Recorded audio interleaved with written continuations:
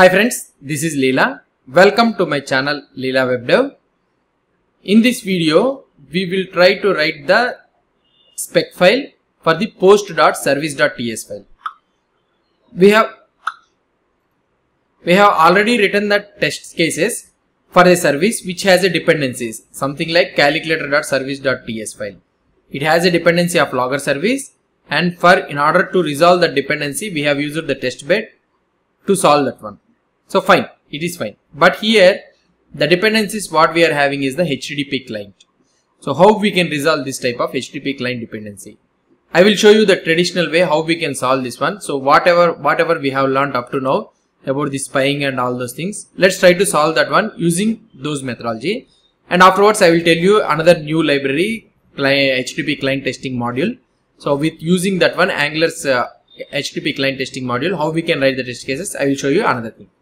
So first we will try to write the spec files test cases for this post service which has a dependency of HTTP client. Let's create a new file, post.service.spec.ts. So this is the spec file, and here I am writing describe of post service. So this is, we are writing the spec test cases for the post service, and this is the thing. Now here we will be having a before each method. So to have anything code to be executing prior to any test case running, so we need to write it. Now what is the test case we need to write? First we need to write the test cases for the get post method. So what is this get post is doing? So get post will try to call the HTTP get method, and it will give you the list of all the posts. So now in the test cases what we can do is, we cannot call directly this get post thing and we cannot do it. Why? Because so this, in order to run in the test cases, so in order to run this get post, so it will try to make you the real call for this JSON placeholder thing, and it will try to get the details from it. So we don't want that behavior. So instead of that one, so we need to mark this HTTP, and instead of calling this directly the URL, so we will pretend that it has called the URL, and we will try to get the result. So let's try to do this one.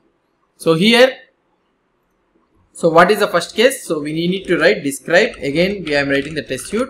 So for the get post method, so get post method you need to write, and here in this one it should return expected posts when get post is called. So this is the test case. Now we need to write the test case. In order to call this get post method, what we need to do? We need to get the instance of this post service. So let's try to get the instance of this post service. So here I am writing let post service, it is of type post service. Okay. So I have called this post service. Now here let's try to call here post service is equal to new post service. So I am calling a method new post service, but here it depends on the HTTP client. So let's try to create a spy object for that one. Let's HTTP client spy is of type Jasmine dot spy object. We are trying to create the spy object of type HTTP client. Okay, that's it. Now it depends on this post service, depends on the HTTP client. So let's try to create a spy object for that one. So HTTP client spy is equal to Jasmine dot create spy object for the HTTP client. Okay.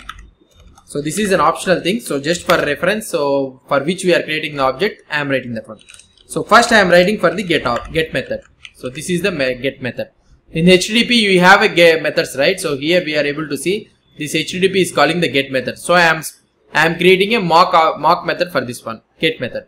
Now I will pass this HTTP client spy to this one. That's it. So now we have created a spy object. Now what I need to do? I need to call this one. So here what I can do in the describe method. So let's try to do HTTP client spy. Sorry, HTTP client spy dot get value. So we have a get value, and so we need to define the return value for this one. So what is the return value? We need to return the observable of post. So where can I get this one? So we have already written a spec file. We have a list of posts here. So let's copy these all posts, okay, and come to here. So let's create here I am copying this one. So here we are having the post data, and this whenever whoever calls the HTTP client, I need to return the observable of post. That's it. So let's import this off from the RxJS. That's it. Now we have defined the return value, what should be written whenever a HTTP client is called. Now here I need to call post service whenever we call the post service dot get post method.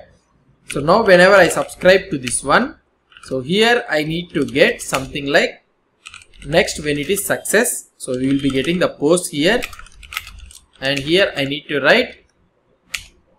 So what we need to write, we got the post method, and I need to check that whether the post data, whatever the post data we are getting here, should be equal to the post what we have sent.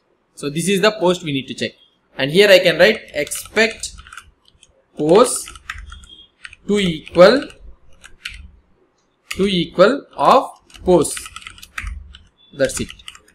So now if any error comes or anything, so you can write something like, so we will try to handle this error thing also.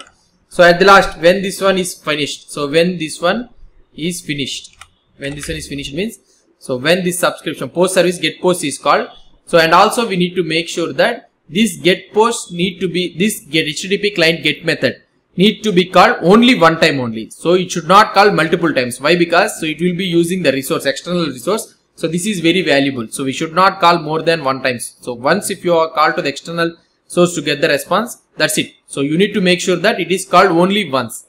So now you need to write here after the subscribe whenever the get post is called. So you need to check expect of HTTP client spy dot get method to have been called, okay, to have been called times of 1. So only one time need to be called. That's it.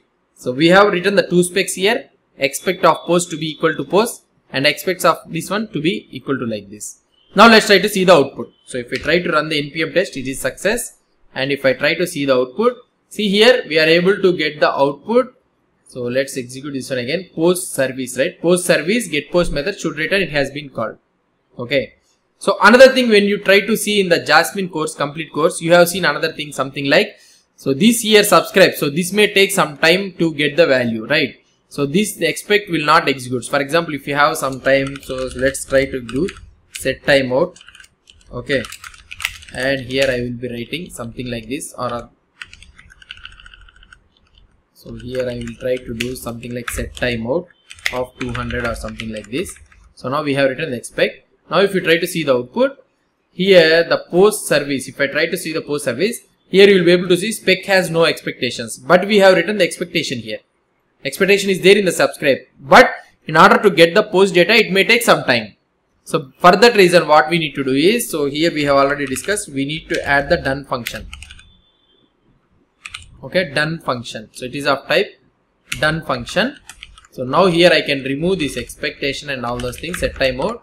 So whenever it is done, so done. Okay, we need to call done. So whenever this done is called only, so the Jasmine will think that, okay, this test case is completed. Now here you can use this one.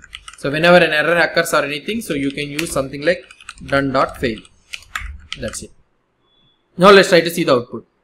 So if you try to see the output, the post service, it has been executed successfully. Here get post here. Now if I try to write get called get times of 2. So now if I try to see, let's try to see if we get an error or not. So now here we got an error that expected HTTP client to have been called 2 times, but it was called only 1 time.